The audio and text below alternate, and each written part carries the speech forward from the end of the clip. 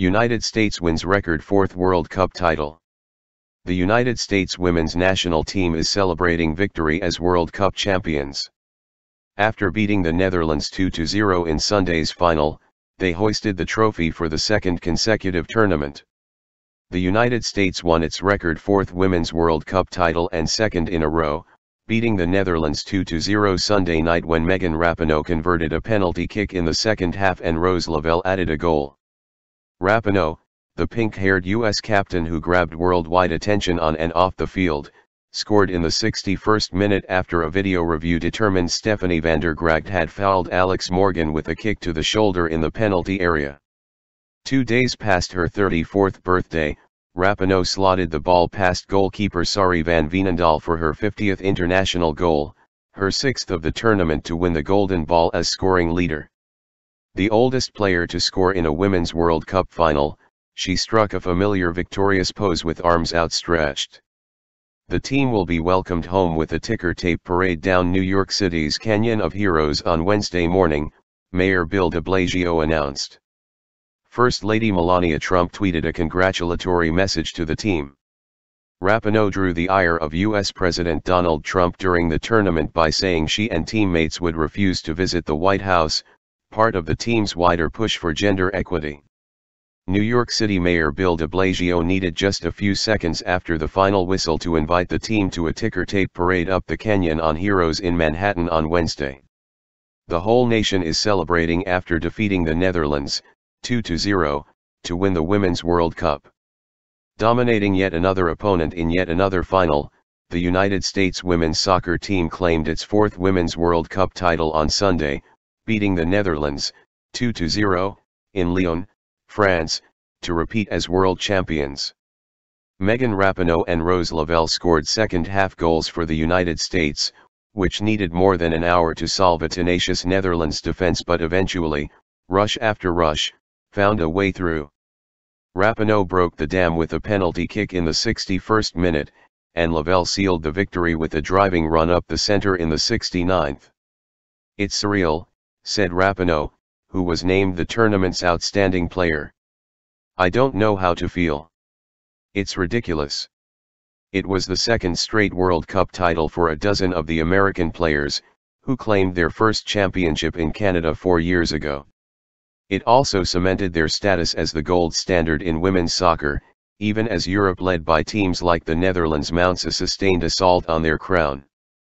The tears flowed freely after the win, from striker Alex Morgan, who tied for the tournament lead with 6 goals, from defender Kelly O'Hara, who was forced from the game at halftime after a scary head-to-head collision, and from the Dutch, who fought the Americans harder, and kept even with them longer, than any team at this World Cup.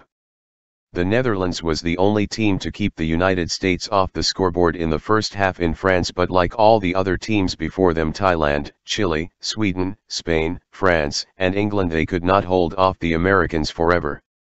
They put their heart and soul into this journey, and I can't thank them enough, United States coach Jill Ellis, hoarse and on the verge of tears herself, said minutes after the game.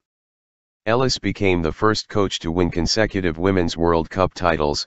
Her team has not lost a game in the event since 2011, 13-0-1, and will be favored to reclaim its Olympic championship next summer in Tokyo. Plans were already underway, team officials said, for a parade and celebration of the team's championship in New York sometime this week. After the team received their winners' medals from dignitaries that included FIFA's president, Gianni Infantino, and France's president, Emmanuel Macron, the World Cup trophy was raised into a cloud of gold and blue confetti by Carly Lloyd, the 36-year-old who starred in the 2015 triumph but was reduced to a bit player long before she entered Sunday's final as a late substitute. Lloyd's status showed her to be the latest example of a star nudged aside by progress, a victim of the seemingly endless stream of great American players who have driven the program forward for a generation, but her reduced role did nothing to diminish her joy or that of her teammates, who were soon making snow angels in the fallen confetti as they lingered on the podium. The Americans won the first World Cup in 1991 in China, then took the third in a transformational 1999 tournament on home soil. For decades, the team and its stars have been leaders in the fight to grow the women's game, and to ensure more resources and more money flow to those to compete in it. The current team sued its own federation for gender discrimination earlier this year, part of a long-running fight for pay equity from U.S. soccer, but never blinked in its quest to win another world title only a few months later.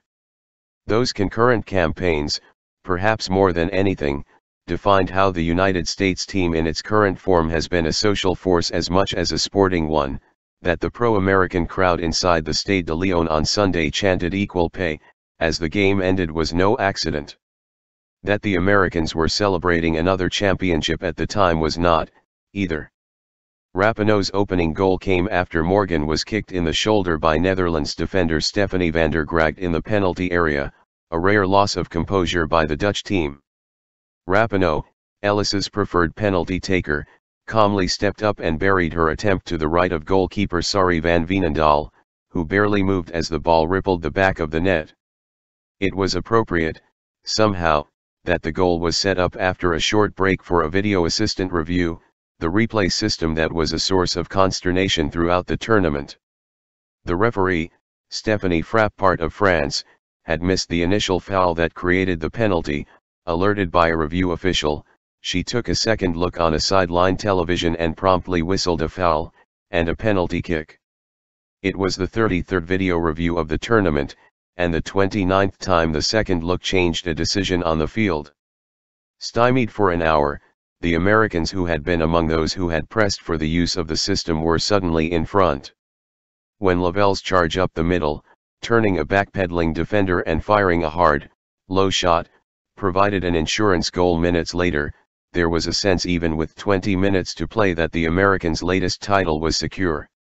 Van Veenendaal, who almost single-handedly kept the game scoreless in the first half with several diving, sprawling saves, was named the tournament's outstanding goalkeeper.